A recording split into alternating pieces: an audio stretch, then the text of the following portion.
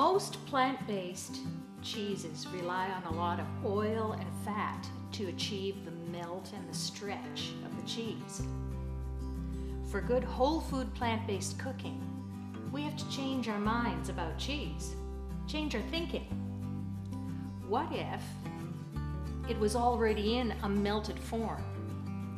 Then we wouldn't need all that oil and fat.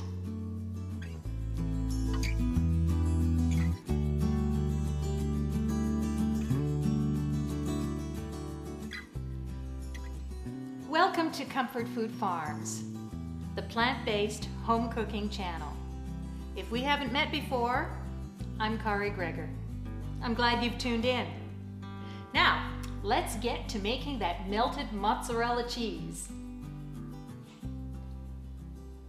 You will need raw cashews, half a cup, plant-based yogurt, store-bought or homemade. Now, we made this yogurt last week. Look in the description for the link. Nutritional yeast. There is 1 tablespoon of nutritional yeast, 1/4 teaspoon of garlic powder, and 1/2 teaspoon of salt. Apple cider vinegar, 1 teaspoon. 1 tablespoon of lemon juice. You'll need a 1/4 cup of either Rejuvelac, which is a fermented green water, or wine.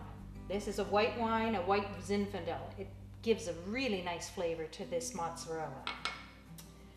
Then later on, so we're going to blend all that together, but later on you will need to have tapioca starch. There is 2.5 tablespoons of tapioca starch here, and we need some more salt because that's where we want cheese because of the saltiness. And so we're going to put more salt in there. There is 1.5 teaspoons of salt. You'll need 1/2 cup of water and agar, which is a type of seaweed. It's a gelatin. So this is a great plant-based gelatin. Before I forget, if you are receiving good information from this video, please like it, subscribe, and hit that bell below so that you will receive a notification the next time a plant-based recipe is posted. 1/3 cup of cashews need to be soaked.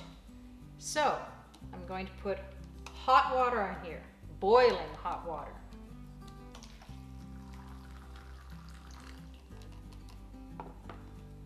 We'll set that aside for 1/2 an hour or so.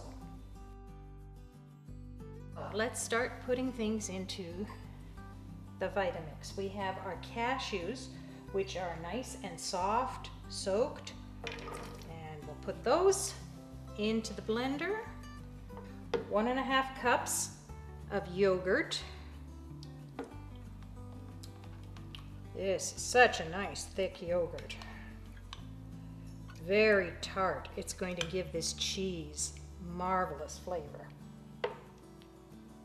We have nutritional yeast, garlic powder, and salt. Need a little bit of salt in this to make it have some savory flavor. When you make something yourself, you have total control of the salt, sugar, and fat. So we are in control of how much salt gets put into this. We've got wine. This is white Zinfandel wine. Previously I used Rejuvelac, which is a fermented green water, if we were going to culture this. But I don't need to culture this because I made the yogurt myself and it is fantastically tart. I don't think I want any more tartness in my mozzarella.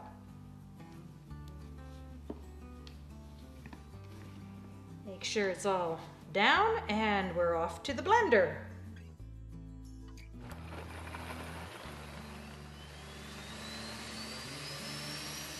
I'm going to get the agar going. Pour half a cup of water into a saucepan. Sprinkle the half teaspoon of agar into the water.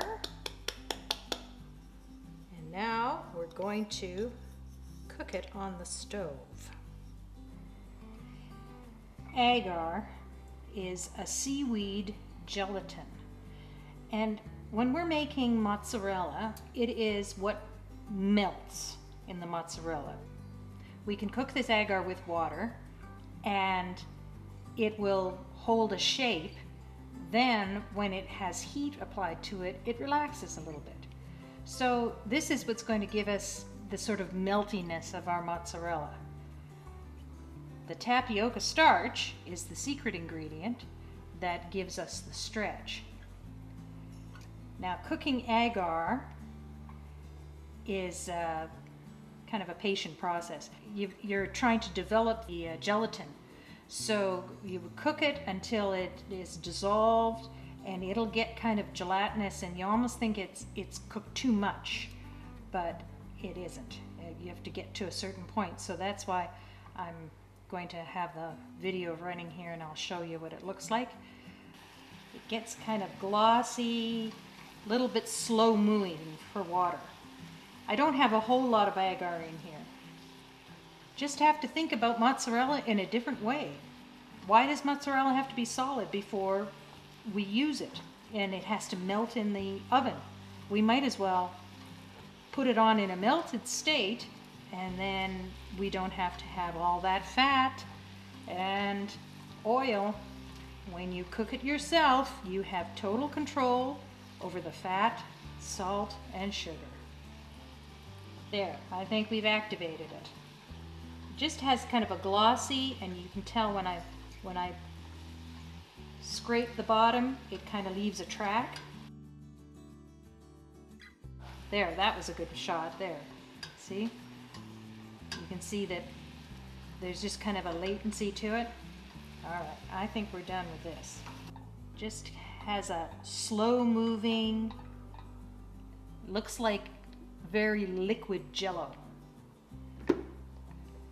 Let's take a look at this lovely cheese so far. Isn't that gorgeous? Oh, it smells wonderful. And so smooth. You can check the blend. Wow, this is going to be some gorgeous cheese. Lick my finger, it's wonderful. Now it's good to taste it right now because I find that this is very tart. If it needed some more tartness so that it was more of a cheesiness, I would put it into the jar, put the cloth over top of it, secure that with a band so the dust doesn't get in there, and let that sit at room temperature for 24 hours. But we cultured this marvelous yogurt last week, and it is very tart and it's beautiful. So I'm going to just make this into some mozzarella right now. We're going to put in 1 tablespoon of lemon juice, 1 teaspoon of apple cider vinegar, 2.5 tablespoons of tapioca starch or tapioca flour. This is what will make our cheese stretch. It's fantastic stuff. Then I'm putting in more salt. Now this may be more salt than what you want. I'm trying to achieve a real mozzarella taste, and its cheese, frankly, is very salty. You do not have to put as much salt in there if you're trying to control that. So that's totally up to you, how much you want to put in there. Often when you're used to having less salt, then you don't notice it and you wouldn't miss it. But if this was served to someone who's used to having the regular mozzarella, they're not even going to be able to tell. It's going to be that good. All right, now I'll just drizzle in this agar that has cooled. And we go to the blender to pulse it.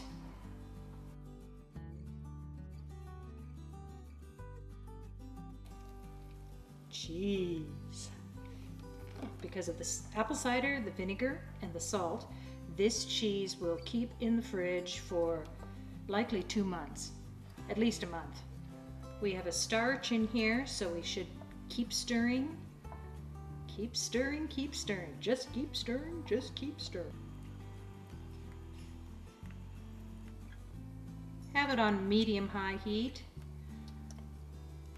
like you're cooking a pudding or a custard or something like that. Now I'm getting some lumps already. Look at that, see? I love these red spatulas. They do such a wonderful job of cleaning the surfaces off, and yet they are heat resistant, so I can cook my cheese with it. There we go, we're almost there. See how it's thickened up so nice? We want to get it to the point where you have a gloss to it. There we go. Now we're getting some sheen. It kind of has a sheen to it. Look at the stretch we've got. No oil, no added fat. There'll be a little bit of fat in there because there's fat in the nuts. Between the yogurt and the cashews we put in, that has a little bit of, oh, see, look at that, look at that. Gorgeous cheese. The mozzarella has cooled a bit, and so we are going to put it into bags. You could scoop it onto your pizza and just blob it on if you wanted to, but I have come up with a way that makes it look a lot more like regular pizza. This is a scale. I love having a kitchen scale.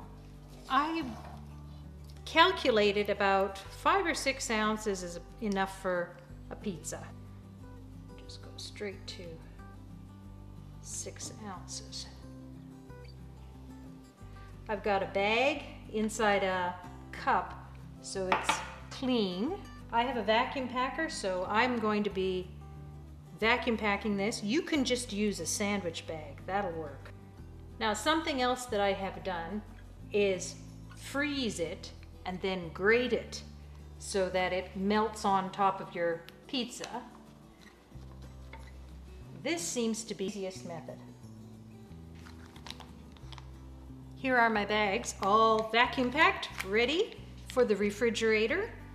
I will just write on here a little notation so that I know what's inside of it, and I put the date on it so that I know how old it is when it's in the fridge. This is going to keep for a month or so, maybe 2, especially when it's vacuum packed. Here is my pizza. All prepped for the oven. So I'll just take the corner here and snip it. And I don't want it to fall on the pizza. It's like piping on something. We just do this and you squeeze.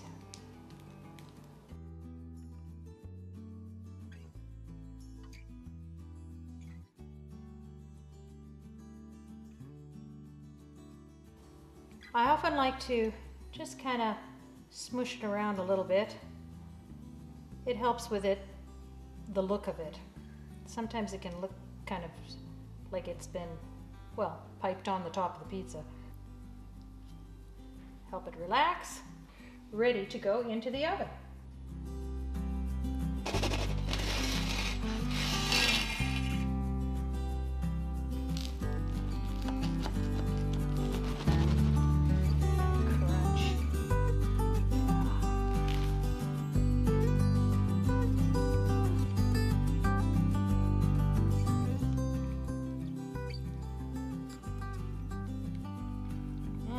Yum! Don't miss the fat and oil at all. Total control. It's of salt, fat, and sugar.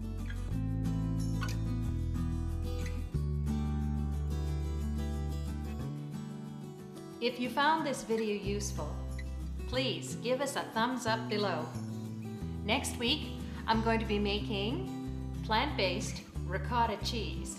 So, while you're down there, subscribe and ring that bell so that you will receive notification when that recipe is posted. Thanks for watching.